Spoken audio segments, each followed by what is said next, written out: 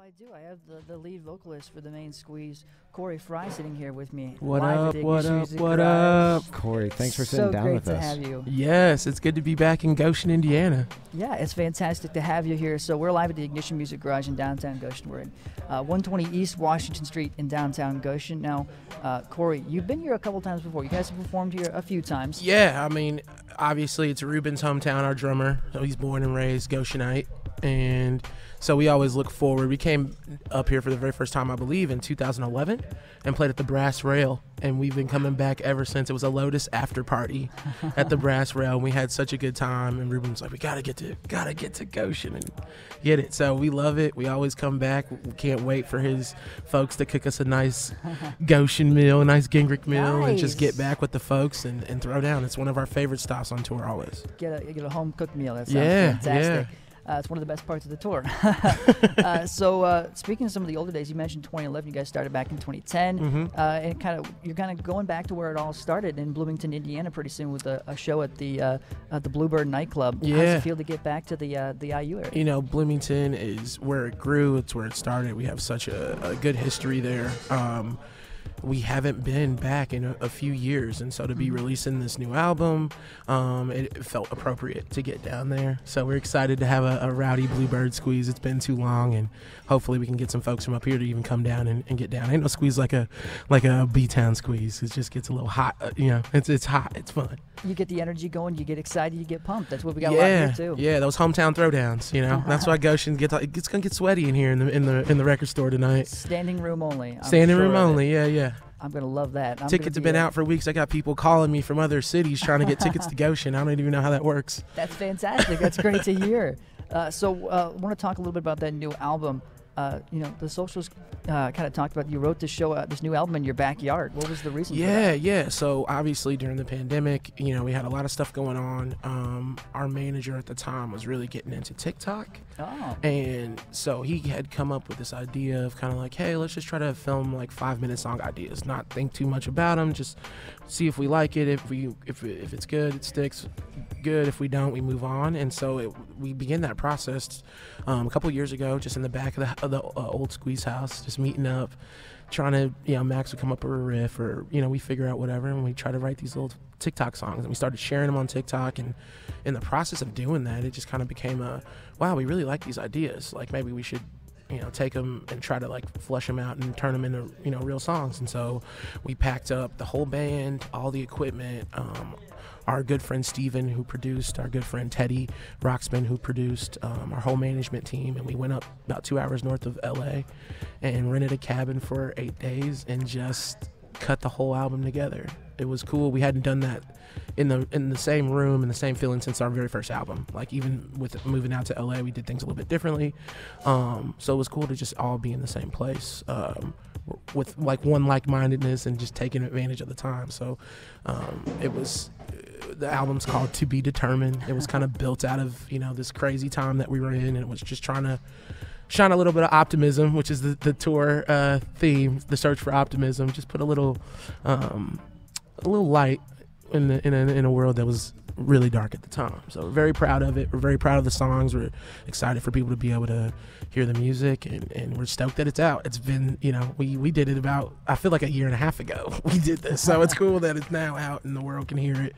We're very, very happy about that. 5 different men, 5 different walks of life, different shades, religion, tastes, backgrounds, and opinions, same goal and vision. Mm-hmm. Where did that come from? Because it's a beautiful, beautiful tagline. It is. It's what we are.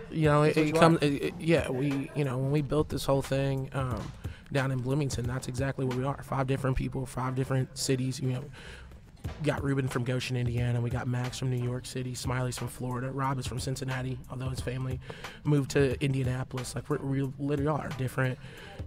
Like I come from a single parent household. We have Jewish, Black, Christian, like Mennonite. Like it really is, and the music is a reflection of that. When we first started doing stuff, writing music together and learning each other's music, we were learning each other's favorite songs, right? So what came out of that was, if my mom listened to a lot of R&B growing up in Motown, so those are the songs I wanted to do. Smiley's, family, Smiley left Grateful Dead. His parents liked to listen to that. Ruben liked metal. So it was really like learning each other's music, but also you know, a little bit of each other too, because you are a part of, you know, what you listen to. And I don't think anyone's ever been against any genre or anything like that, but as a band we decided a long time ago that we didn't want to put parameters on what it was going to be. We just wanted to write, and if we all liked it, it was going to be good. Speaking of not putting parameters on what you want to do, you know, you guys have done a ton of original tunes and things like that. Absolutely. That's what you got a lot of on the new album. But you also have a history of putting together some fantastic covers. That Absolutely. Take absolutely new directions to some classics and things like that. One of my own personal favorites, you know, Have a Cigar. Yes. Which was just an excellent track. You know, you got a 4-minute uninterrupted guitar solo in the middle of the song. Absolutely. It's gorgeous. Yeah, thank you. And it's just a fantastic track, and you got over 4 million views on YouTube on that one and things like that. Max is a beast. He is a beast. He's got some legend. excellent content. And of course, so where did and you cover a couple other Pink Floyd songs as well. Where did this love of Pink Floyd come from? I know you mentioned all like walks of life. Yeah, we just it was I don't remember who brought Pink Floyd into the fold of like bands that we should cover, but we like I said, we never put parameters on our covers. And when we started in Bloomington, we didn't have original songs, right? So we were learning music so that we could play for people and play for college parties and stuff like that. So we learned everything, you know. And over the course of these, you know, last 10 years, from Zeppelin to Pink Floyd to Jay-Z, Kanye, like, you know, it's all over the place.